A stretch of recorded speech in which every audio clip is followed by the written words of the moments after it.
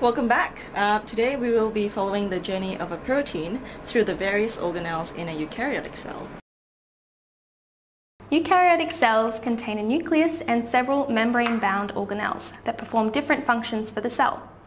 To start, let's follow the journey of a protein through the cell. The information for how to build the protein is encoded in DNA, which is packaged in the nucleus. Little messengers called mRNA take a copy of this DNA out of the nucleus and to the ribosomes. These ribosomes build the protein. In eukaryotic cells, ribosomes are attached to an organelle called the endoplasmic reticulum, or the ER. The rough ER, which is covered in ribosomes, forms a kind of highway to transport these new proteins around the cell. The smooth sections of the ER are actually involved in lipid synthesis instead. Our protein will then be shipped to the Golgi apparatus for processing.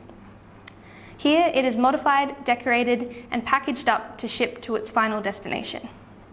For example, if it's a plasma membrane protein, this is where it will be shipped. Now, this long process must be powered by something. That power is provided by an energy-rich molecule that is made in the mitochondria, which is why it is often called the powerhouse of the cell. When components of the cell reach the end of their life, they are dismantled and recycled by organelles called lysosomes. Lys means to break, and these organelles are filled with enzymes that break things down. Another organelle which helps to break things down is the peroxisome. Specifically, it chemically breaks down fats. In the cell, you will also find vacuoles. These water-filled organelles are used for the storage of nutrients or waste. So this is a typical animal cell. But plant cells are slightly different. One of the biggest differences is a strong cell wall around the plasma membrane.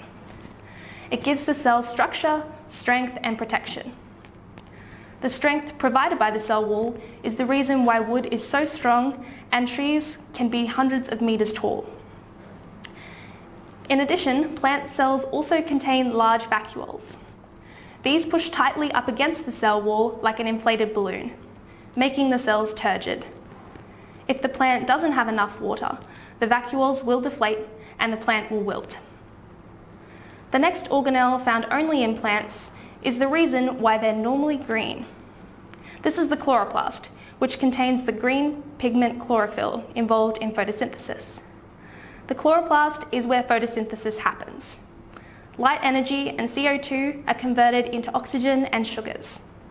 The chloroplast is also an example of endosymbiosis with blue-green algae. Both plant and animal cells are examples of eukaryotic cells that contain organelles. These organelles perform specific and important functions for the cell, creating life as we know it.